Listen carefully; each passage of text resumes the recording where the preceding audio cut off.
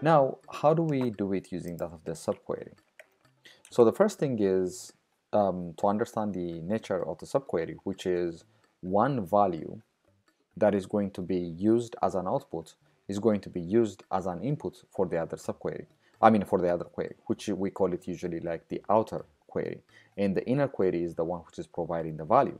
Now in this case, let's go back to that of the getting the first maximum value using the maximum sales value, which in this case is going to be select again max from sales year to date from sales person.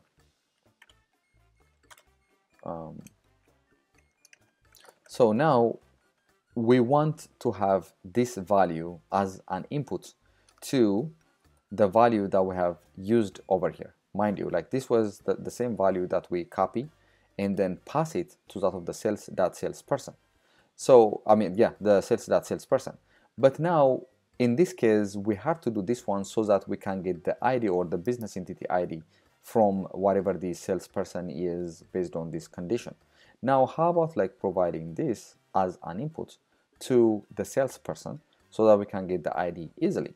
That is going to be accomplished as select strict from sales.salesperson, where then we're going to have like sales dot year to date equals, then we're going to have a bracket. We can run this one just so have like we have a wider space to work on, and then this thing. Now what is going on over here? There is no any copy paste, there is no any scalar values going here. So all we have done is select max, which is the sales year to date value, is going to have its own input. So first it's going to run this one. Now whatever the value that we are getting here is going to be applied to the sales year to date value. So if we run this thing and then do this, then we get a salesperson whose value, whose sales year-to-date value is $4,251,368. That is the person that we're looking for.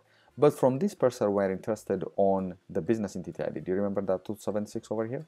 That's what we are going to interested to pass to that of the person. So it's going to be exactly the same kind of concept over here. So we're going to only select the business entity ID from here. So if I run that, then I'm going to get only 276, which I'm going to feed it to select then person, the person where business entity select strict from person where business entity ID equals, and then we're going to have like additional stuff over here. So I'm going to have this and here. So by doing this, maybe we can make this more easier to see. Oh.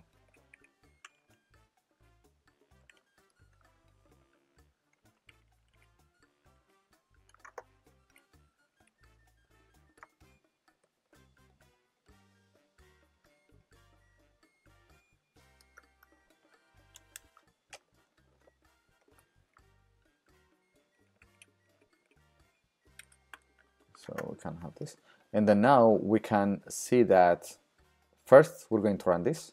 We get the maximum value.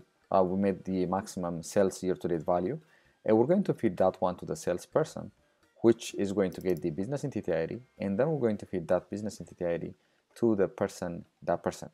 There are also other probably much easier ways, but as far the subquery is concerned, this would be the way to go about it. Mind you, there is no any copy paste. You can run this one at any time, and then you're going to get the up-to-date value of the person from the sales who has the maximum sales year-to-date value. And from here, since we're interested only on the first name and last name, then we can run only that one. And then running this would provide us the Linda Mitchell, which was exactly the same kind of salesperson that we run it using the manual way of handling the subquery.